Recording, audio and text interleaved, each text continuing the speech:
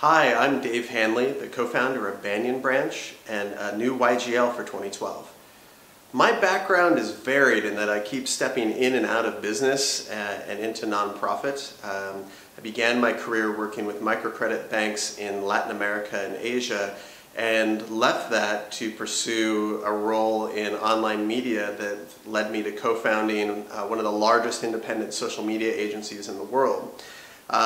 But I still spend time working in international development, spending time on the advisory board of Vitana, an incredible institution that's trying to take microlending into the education space in a scalable way, as well as working with a YGL initiative on water. It's great to be with this group. I have much to learn and excited about where it's going to take me.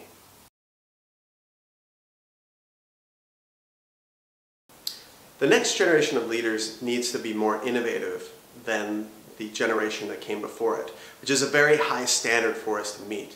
But with the growth in population that we've seen and the incredible growth in consumption that has come along with it, of our resources, of our environmental resources, and of our economic resources, as we try to meet these demands, we need to be more innovative. And we need to, also as a group of leaders, we need to break down these artificial barriers that we place between business and making the world a better and stronger place.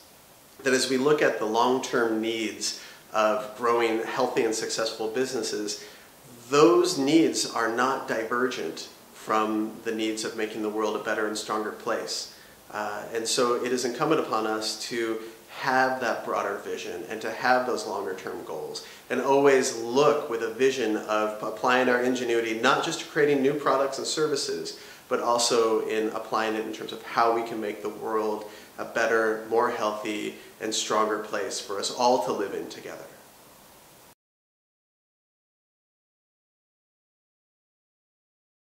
This also creates a problem, though, which is if these young people find barriers, if they find a lack of opportunity, if they cannot control their own destinies because of economic, social, or political constraints, then we will see the greatest unrest that we've ever seen in the history of our world. And it may prove to be cataclysmic among people and organizations that are trying to make the world better, but aren't. So it is incumbent upon the business leaders of the world, the political leaders of the world, the social leaders of the world, and the religious leaders of the world to allow this generation to shine and to become who they're meant to be, which is a great and good people.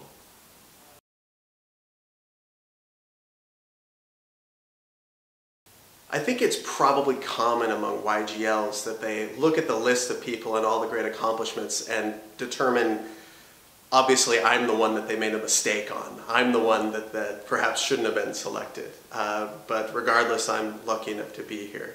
As a part of this community, what I bring is my ability to connect people together. That through my background in social media and my desires to connect disparate groups of people together so that they can create together and explore together will probably be the greatest thing that I can give. That and my passion for the world and my curiosity in basically every subject. What I hope to get is a set of friendships that will last a long time. That as I meet people who have been great at what they've done, that perhaps over our careers we can work together to make the world a little better, or make a little corner of the world a little better, or join in creating and building something together.